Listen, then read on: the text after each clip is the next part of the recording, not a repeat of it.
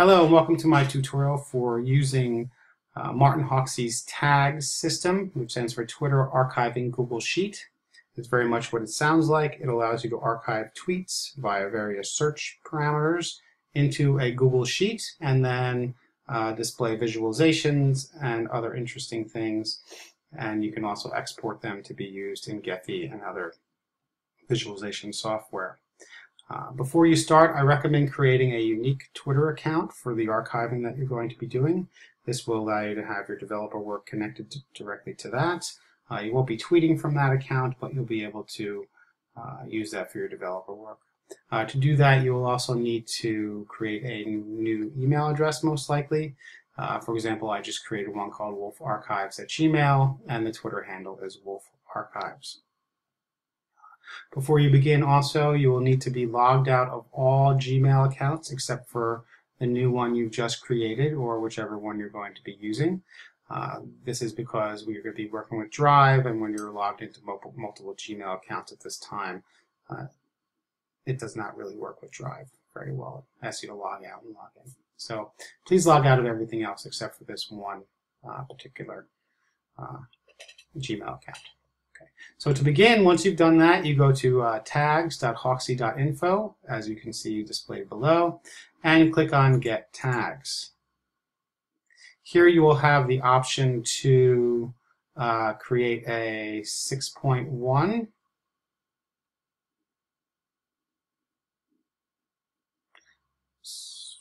Just reading about that a little bit, some updates.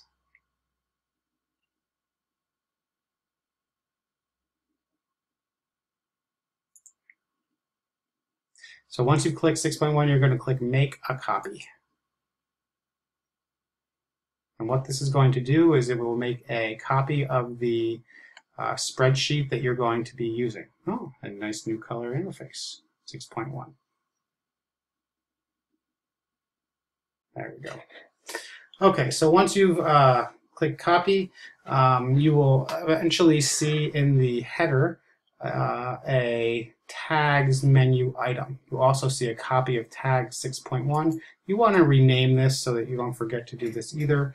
And so I'm going to call this the climate change archive because I'm going to be searching for tweets that use the phrase climate change. Once you've done that and you've renamed it, you click on tags and click Set up Twitter access. And this will, you say yes, authentication is required, so click Continue. You'll be brought to a pop-up that asks you if this can happen. You say Allow. Twitter authorization. So now they have two ways to connect. The easy option is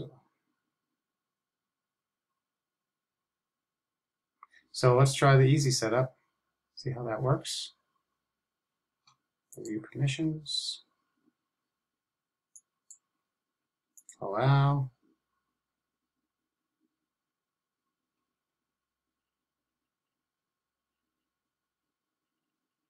sign in to Twitter, authorize the app, close this window. Well, that's pretty easy now. You don't even have to use a developer interface. But perhaps I will create a tutorial that does that as well. Once you have done that, enter basically the search term that you want to include. So climate change. And the default, you want to keep that. If you think this is being spammed, you can set a minimum number of followers. So you could do that to ensure number of tweets sort of goes back in time. Search tweets. Is there any other one? Favorites. You can even search favorites and lists. You can search statuses and timelines. So we're going to do the search tweets. Okay, and we're going to go to tags and then run now.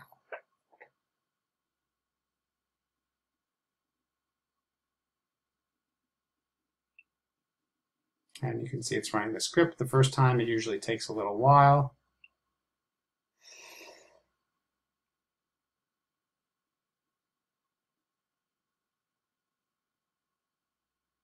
While this is happening, you can go to the tags menu, and then you can also add the summary sheet, which is nice to have, and then also the dashboard sheet.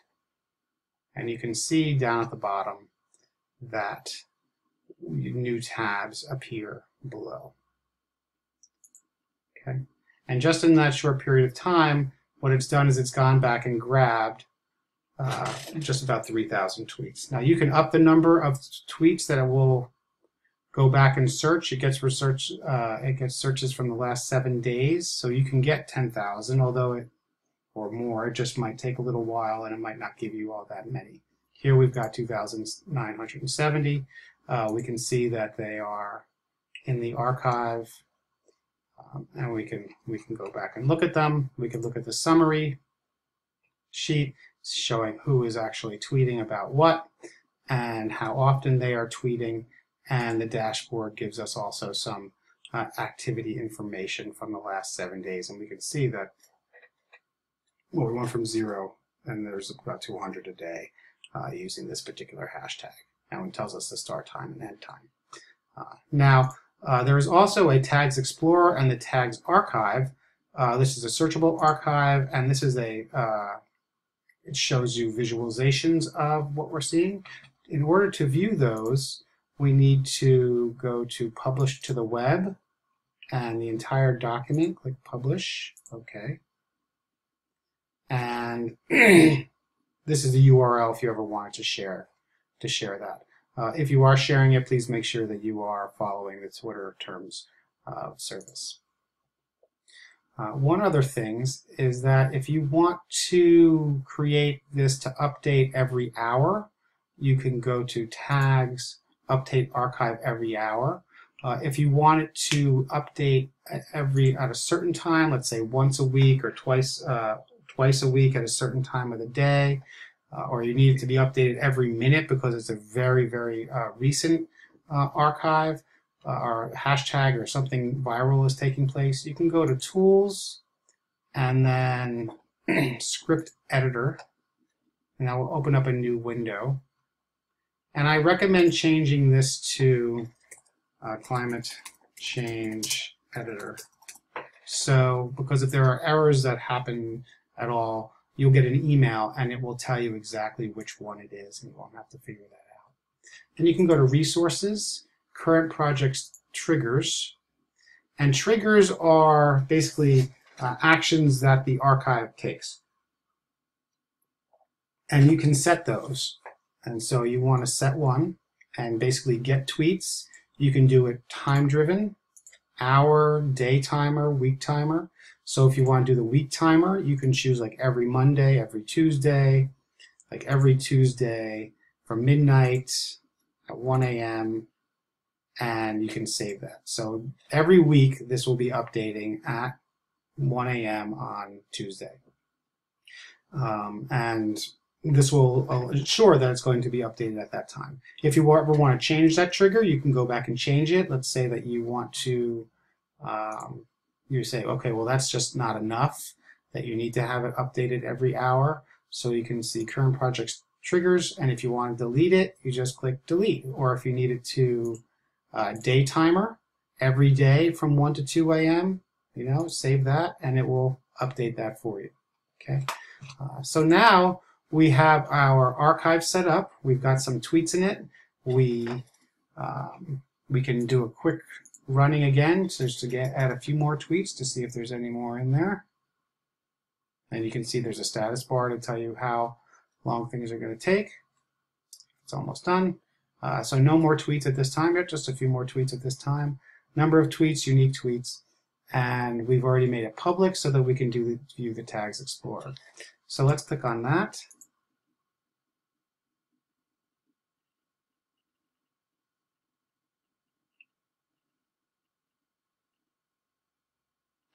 And it sometimes takes a little while, depending on your system and how many So here we have the tweets, and it should arrange itself. It takes a little while to do that. Sometimes it zooms in before it zooms out. Other times you have to help it zoom out. It's best if you have your computer displayed at the full size of your monitor to try to get everything. If it's not zooming out for you, you can give it a little bit of help to do that. And here's a little visualization that you can see. The larger the word, the larger the username, the more often they appear in the archive. Now this is just the regular replies to one another. We can see there's not a lot of replies. There are some lines that are connecting here and there. But we can also see how often there are mentions and how often there are retweets. So if we click mentions,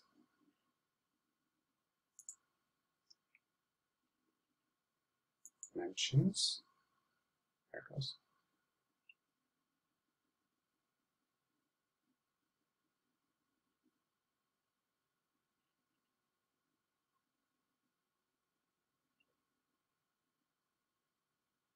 Takes a little while again for these to appear, depending on the speed of your computer. So here we can see that there are mentions. Mentions are different than replies. Mentions appear within the tweet. Replies are directly to one another. So that's more of a conversation. The other ones are just sort of mentioning an account. And again, this is taking a little while. We can also view retweets. So here it's interesting that we can see Leonardo DiCaprio's account is being retweeted quite often. Okay, good. So that's out of the way. So you also have the ability to search the archive, which shows you all the various tweets in the archive and when they've appeared, which is a nice little feature. You can search by tweet name. You can look for something in the tweet. So if you're interested in, say, you know, let's see, what might we want to look at? Are there other hashtags that we're interested in also seeing? So let's say we could filter just by climate.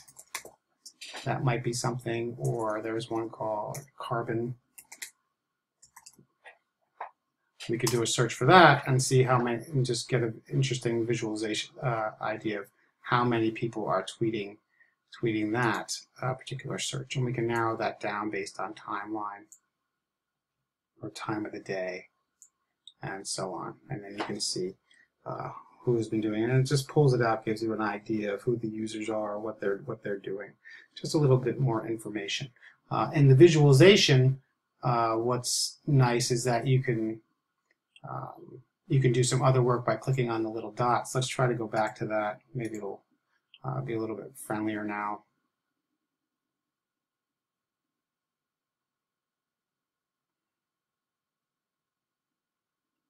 Again, taking a long time.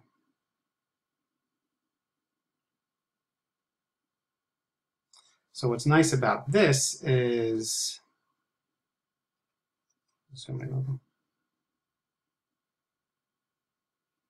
you can click on a particular username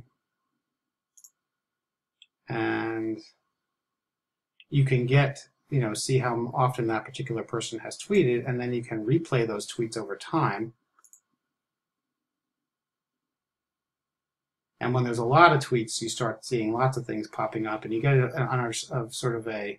understanding of the dynamics of how things are starting to appear and change over as they're starting to appear on Twitter. And when there's something viral, you really see things happening, and you can just watch that viral speed taking place. The last thing that you'll want to be able to do here is you'll want to be able to export these so that you can bring them into another kind of spreadsheet for some sort of analysis. I'll be having a tutorial for setting this up to using Gephi, but for now, just a regular export. You go to File, download as, and then you say comma separated values, and it's just the current sheet. So you want to make sure that you're on the archive page. And you click on that, and it will give you the option to save and to save as your computer.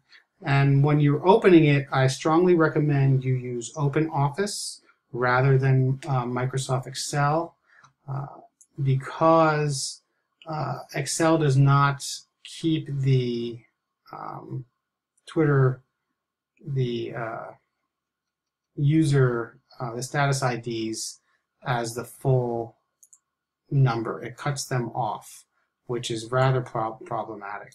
So you'll want to make sure that you are using OpenOffice because it keeps everything exactly the way that it should be. So that's tags. It's very, like I said, very easy to set up, easy to use, and good luck while you're using it. Let me know if you have any questions.